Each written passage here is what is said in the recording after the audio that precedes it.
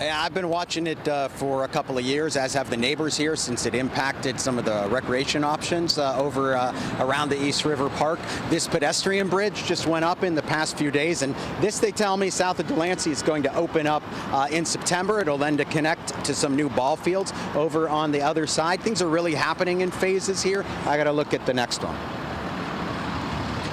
Nice day along the East River. Rough waters represent the opposite of calm. That's why walls are going up along stretches of the New York City coastline. Hopefully it'll work, because it was really bad when that happened. Stephanie lives on the east side. She and her dog Fifi see the work on their walks and remember the flooding and power outages during Hurricane Sandy in 2012.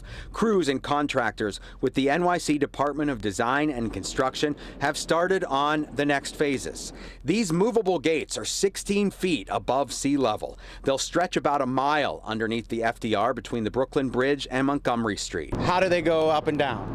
So they're actually hydraulic, so you press a button and they would be in a sequence. They can also be raised and lowered by hand. They're designed to hold back the water and debris during worst-case scenario forecasts.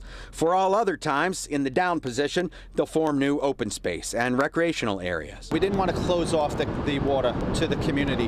The water is an asset. The coastal resiliency projects started in the fall of 2020 and continue in phases. Some areas have smaller flood walls because they're more above sea level. Other sections of the East River Park are actually being raised up, adding feet of ground to act as a seawall. It's 3.3 miles of work that we're doing here. Overall, it's approximately $2 billion worth of work. We are on budget, on schedule. The plan has the work here done by 2026. They're going to move to Red Hook as well to do a similar big coastal resiliency project. Coming up at 5, we'll show you how those movable doors work. Live on the Lower East Side, Greg Mocker, Pix 11 News.